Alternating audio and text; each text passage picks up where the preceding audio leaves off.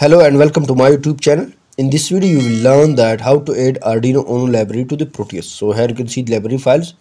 You can download this library from the link provided in the description. Download it and then you can use it. So let me start.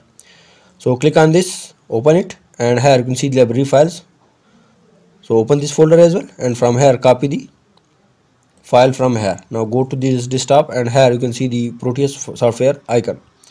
So right click on it, then click on open file location, and from here go one step back to the main folder of Proteus 7. So click on this and here search for the library folder or locate it. You can see here, open it, and now paste the library file over here.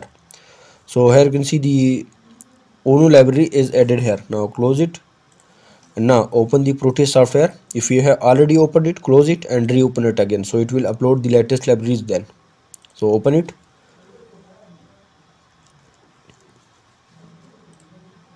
Now from here click on pick components and here search for the UNO.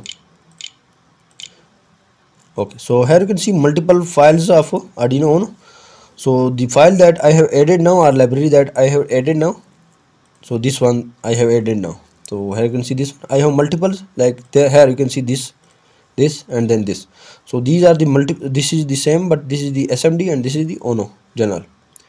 So let me click on this, open it and place it here. Let me rotate it and now zoom it to a specific area for clear demonstration. So here you can see the Arduino UNO and its different pins, and all are working here. These are the analog pins, these are the digital pins, and these are the power pins, but here you can see the reset pin that is working. By default the other are connected as well. So this is the more advanced version of the Arduino UNO. I have previous one as well, but this is the most advanced and graphically it's much better than the previous one. So this was the method of how to add Arduino UNO latest version library to the Proteus. You can download the library files from the link provided in the description. Download it and then use it. If you like the video, please subscribe my channel, like and share the video. Visit my channel for more videos related to it. Thanks for watching.